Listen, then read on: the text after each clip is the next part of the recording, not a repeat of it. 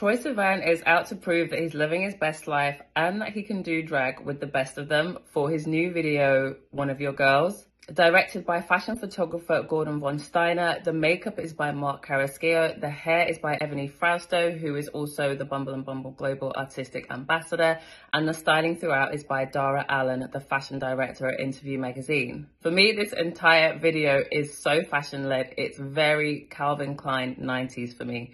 From some of the clothes that the models are wearing to these black and white shots that we see, they're really giving me the 1994 ads for CK1 fragrance.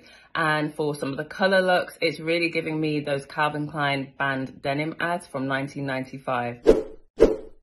Another Calvin Klein angle, Troye himself is definitely giving me Kate Moss, who was definitely Calvin Klein's go-to model in the 90s. While I'm thinking Kate Moss, a lot of people in the comments are thinking Lily Rose Depp, who was Troye's co-star in The Idol. And so many people seem to think that he's actually Delta Goodrem, who is his fellow Australian musician. For me, there's definite elements of Britney Spears in this video, especially when it comes to the dancing, and also a little bit of Beyonce's Single Ladies. To complement Troye's looks, he's wearing these acrylic French manicured nails, and his makeup is very angled, a little bit more 2000s, very angled, very shimmery, and we've got that inner highlight.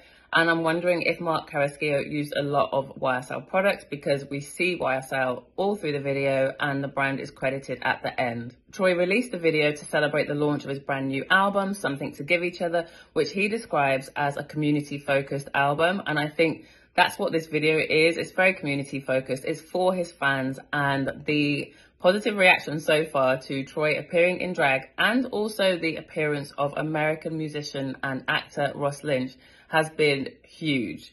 Let me know, what do you think? Are you a fan? Yes, God.